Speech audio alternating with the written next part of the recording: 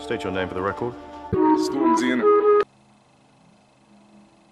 Since it's been a while, just got to run through some questions with you. As you know, this channel is pledged to provide a certain amount of its content to educational purposes. So I've just got a few questions to run through. They're not particularly funny, so we're just going to go through them as quickly as we can. Then we can get back on the little sketches and things, and bit in Stormzy lyrics with films. So, just quick heads up, all the questions are about the tellies in a Teletubby's stomach. So if you've got any problems with that, just want to switch through, it'll only take about a minute and a half. Right, are we ready? So question number 1 is, does a Teletubby have to pay a TV licence on the telly in its stomach? Now that's quite a simple question to start with, but obviously there's I can see a sort of a personal versus the political debate occurring there. Maybe a high court judgment after a Teletubby campaigns for several months. I'm not really sure how that one will work out, but if you've got any answers, please let me know.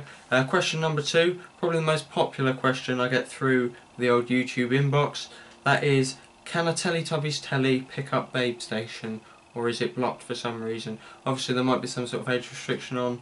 It is a children's TV programme, but you know, they're just actors, so I don't know whether there'll be any jurisdiction there to ban Babe Station. Number 3, can you get cancer of the telly? I've written there, cancer of the telly.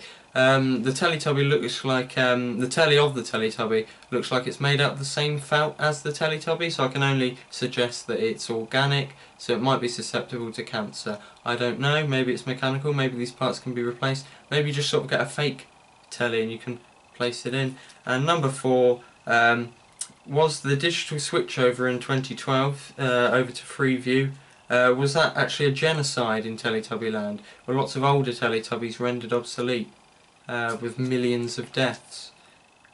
Like I say, I don't know. I've just got to get these questions out to you, otherwise I lose my funding. So if you've got any of those answers, please leave them in the comment section below, and then we can get on.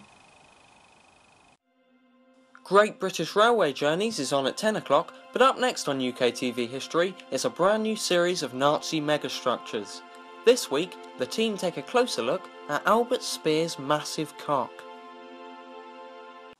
Recently, Unilad, an organisation so tin pot it couldn't even be the #1 scum site with the word lad in its name, announced that GTA 6 was in the works. Now don't get me wrong, I'm as excited as the next person for a new GTA, but I just think the map's going to be a bit small. If it truly is going to be in the works, I can't help but feel it's going to be difficult getting a blister compact around all the books.